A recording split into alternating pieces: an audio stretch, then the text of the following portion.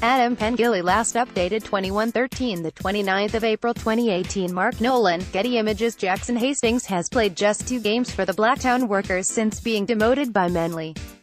JONO SEARLE, Getty Images Manly star Daly Cherry-Evans was sanctioned by the NRL club for his role in the stoush with Jackson Hastings. Cameron Spencer, Getty Images Manly 5/8 Lachlan Croker suffered a season-ending knee injury against the Knights on Friday night. Rugby League Jackson Hastings is in line for a rapid NRL recall just a fortnight after being frozen out from the top squad as Manly seek special dispensation from the NRL to hand Moses Suli a club debut to help their decimated squad. Just a fortnight after Sea Eagles coach Trent Barrett conceded Hastings could be relegated to the Intrust Super Premiership for the rest of the year over differences with the playing group, Hastings will be named in a threadbare 21-man squad for Manly's clash with the Roosters.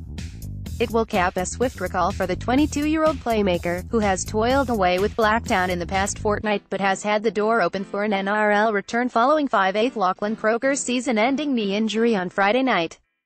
Whether Hastings is included in Barrett's final 17 remains to be seen, but the coach has already indicated the former Roosters enigma will be part of his extended squad on Tuesday after joking Mickey Mouse would be considered for selection following Croker's injury.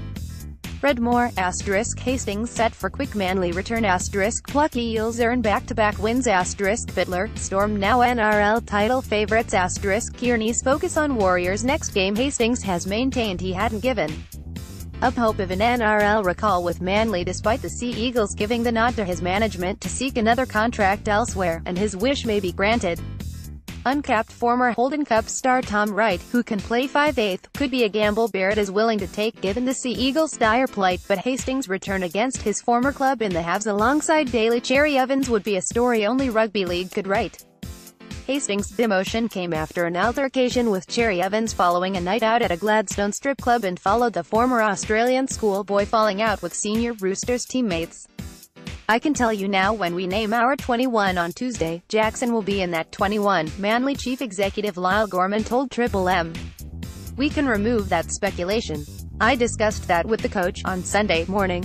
Add feedback. The coach and the coaching staff will look at who we're playing on Sunday and pick the best 17 for that particular game.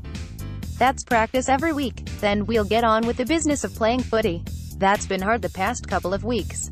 We're not far from winning a game of footy and everyone knows what that means. You win on the field and a lot of this stuff goes away." Suli's first NRL game of the season could be a welcome tonic for the struggling Sea Eagles, who also lost Jack Gosiewski to injury in the loss to the Knights. Barrett barely has 21 fit players on his official roster to choose from as Manly season slips away from them only a third of the way through the year. Sea Eagles officials are hopeful of having Suli available for NRL selection as soon as this week. 19-year-old is at his third NRL club in the last 6 months after being cut by the Tigers and Bulldogs, less than a month after arriving at Belmore, having failed to meet club standards. But he has since flourished at Manly after being handed a lifeline by Barrett, and could ease the coach's increasing headaches in the next fortnight. Suli is only on a development contract at the Sea Eagles and would need special approval from the NRL to feature at Allianz Stadium on Sunday. Gorman, who conceded the Sea Eagles won't be able to make any major signings for the remainder of 2018 and 2019 without a drastic change in circumstances, denied Barrett has been forced to shoulder the majority of Manly's problems stemming from the Gladstone drama. "I don't take it personally," he said. "Trent knows the support he has from me in our club. We talk every day and meet most days." The Sea Eagles are sweating on being granted leave to appeal their salary cap sanctions, most notably the $330,000, $353,000 penalty on the salary cap for this year and next. While it is hoped the NRL Appeals Committee can hear the case swiftly if Manly are able to appeal, there is no guarantee it will be finalized before June 30th when they have to lodge their 30-man squad to the NRL. Sydney Morning Herald.